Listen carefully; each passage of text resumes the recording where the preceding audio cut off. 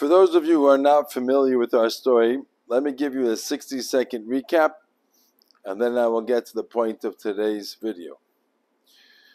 About 3 years ago, we moved to Eretz Yisrael, my wife, my two younger children, Ellie and Dovi, in order to be able to accommodate and support Ellie in a school that would be able to help him. We had looked in America and we really were not happy with what we had there, and we came to Eretz Yisrael. We found a school called Siach Sod, which was really very good and very helpful to him, and things were going well.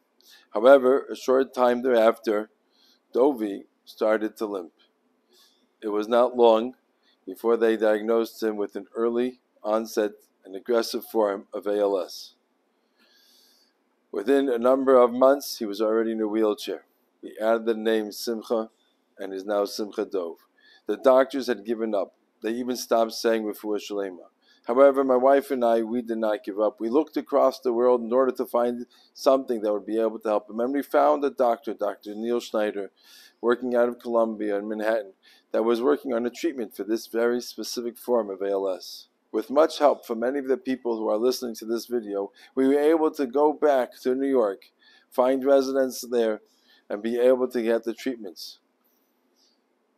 For 2 years, those treatments were helpful. However, at that point in time, the doctor said that the treatments were no longer effective, as Simcha Dov's muscles had already deteriorated to the point that the medicine was not helping anything. He said at that point in time, no, don't make your decisions based upon the treatments. Do what's best for you and your family.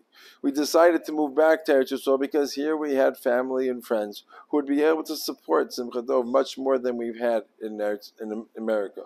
And indeed, in the years that we've been here, we have had our children, his brothers, nieces, nephews, cousins, admorim, rabbis, chavrusas, people who come and sing and make kumzutzim with him. It's been truly a very supportive environment. However, in the time that we've been here, the situation has deteriorated. Simcha Dov has needed a trach and no longer can breathe on his own. We've had to we had a feeding tube as well. He has a myriad of equipment that is necessary. We've had to move him into the main room to be able to, the only place that he can be with all of that stuff. It has become clear to us that we need an apartment that we can modify to accommodate his needs. The stairs that he used to be able to traverse in order to get out, he no longer can do so, and it takes 3 or 4 people holding and carrying the wheelchair and another one carrying the medical equipment that's attached to him. And it's a very harrowing experience, which we do not attempt to do so lightly. So we need to be able to find an apartment that we can modify to be able to continue to support Simcha Dov as we continue on this journey. So the point of tonight's request is we're looking to raise at least $300,000 to be able to afford an apartment that we can then modify to accommodate his needs.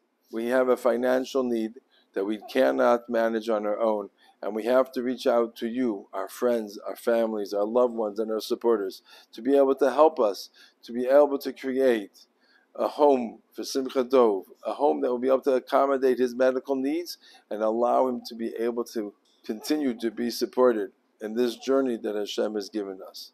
On behalf of my wife and Simcha Dov, thank you for supporting us and helping us to be able to continue this avodah, the special avodah that Hashem has given us to be able to support Simcha Dov as he fights this aggressive battle.